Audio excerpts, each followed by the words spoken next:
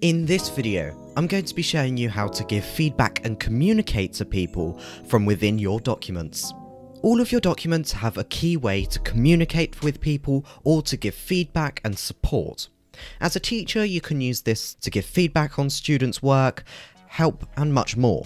But as students, you can also use this as a tool to communicate with other students, collaborate ideas, help each other out on group projects and so much more.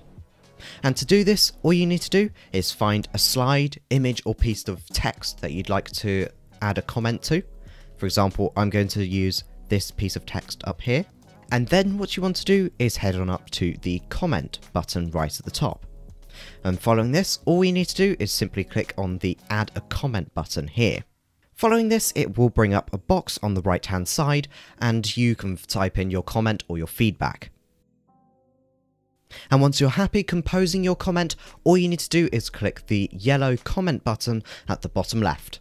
From here, anybody with access to this document may view this comment, they can click on it and respond to it if they wanted to, or they can resolve it by clicking on the tick icon at the top right.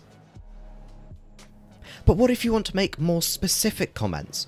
So inside of all of your documents, you have the ability to tag people into your comments. So this will basically assign that comment or that piece of work to that person. And to do this, all you need to do is just compose a comment like we did last time. But this time we want to include @ and then the email address of the person you'd like to assign it to.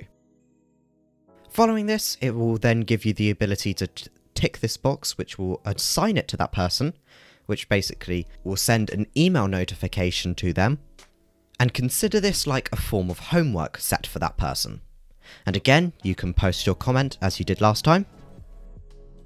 And once you're happy, all you need to do this time is just click the yellow assign button at the bottom left. And now at the top, there's a little banner who it's assigned to as well as the comment underneath. And to resolve it, all you need to do is the same process as we did last time by clicking the tick at the top right. But what if there was a more engaging way to do this by leaving voice recordings? And for this, I'd highly recommend using Mote.